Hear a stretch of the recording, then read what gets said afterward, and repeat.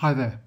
Now for this question, part 1, we're asked to sketch the curve y equals 1 plus x multiplied with 2 minus x multiplied with 3 plus x, giving the coordinates of all points of intersection with the axes for 3 marks. So for this first part, if you'd like to have a go at this, just give you a moment to pause the video.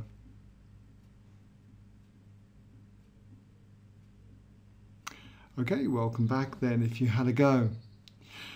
Now, for the first part then, what we need to do is just sketch our axes, our y-axis and our x-axis, something like that. And if we're to find out, first of all, where it crosses the x-axis, then we'd set y equal to 0. So because it's factorised, then each of these factors, 1 plus x, 2 minus x and 3 plus x, could equal 0. So if 1 plus x equals 0, we're going to have x equaling -1. So we'll suppose that that point's there. And if 2 minus x equals 0, then x would equal 2. So we'll have that point there. And if 3 plus x equals 0, then x would have to equal -3. So we'll take that point there. And where it crosses the y-axis, well, that's when x equals 0. And when x equals 0, you're just going to have 1 here, multiplied with 2, multiplied with 3. So you've got 1 2 is 2, 3 2s are 6. So it's going to cross the y-axis at 6. So we'll just say 6 is there. It's not drawn to scale, this, but hopefully it will give you an idea. Next thing I notice is that it's a cubic equation. We're going to have plus x times minus x times plus x. So it's going to be negative x cubed. And we should be familiar with the shapes of cubic graphs. If you've got a positive x cubed graph, you're going to get something looking this kind of shape, okay, for positive x cubes.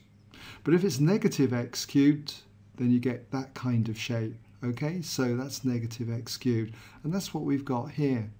So I'm expecting the graph to come down through the -3, something like this, bottom out, then up through the -1, and then here it's going to carry on just slightly up beyond the y-axis here. It's not going to have a maximum here on the y-axis. Quite often you see that kind of mistake being made, and then it's going to fall back down through the 2 there and then fall away, something like that. In fact, this curve here doesn't look very good actually, so just take that out and just re-sketch that part in again. Possibly it's going to look more like that, okay?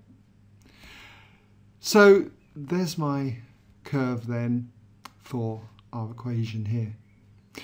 Now in part 2, we're asked to describe the transformation that transforms the curve y equals 1 plus x multiplied with 2 minus x multiplied with 3 plus x to the curve y equals 1 minus x multiplied by 2 plus x multiplied with 3 minus x for 2 marks. So again, you might like to have a go at this, so just give you a moment to pause the video. Okay, welcome back then if you had a go. So what's it going to be? Well, it is in fact a reflection in the y-axis, and that's because it's all based on transformations of graphs. I'm going to say let f of x, okay, equal our curve that we've got here. That is 1 plus x multiplied with 2 minus x multiplied with 3 plus x. And what I've done here is I've noticed that this particular graph, okay, has got every x has been replaced with a negative x from this curve here. So what I'm looking at is f of minus x.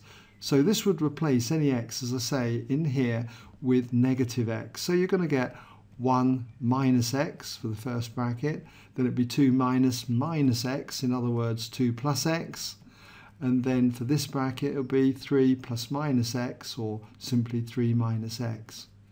And what this does to any graph is it reflects it in the y-axis. So what we've got here then is a reflection in the y-axis. So if you want to gen up on any of the transformations of graphs, just check them out on my website, okay, under transformations of graphs.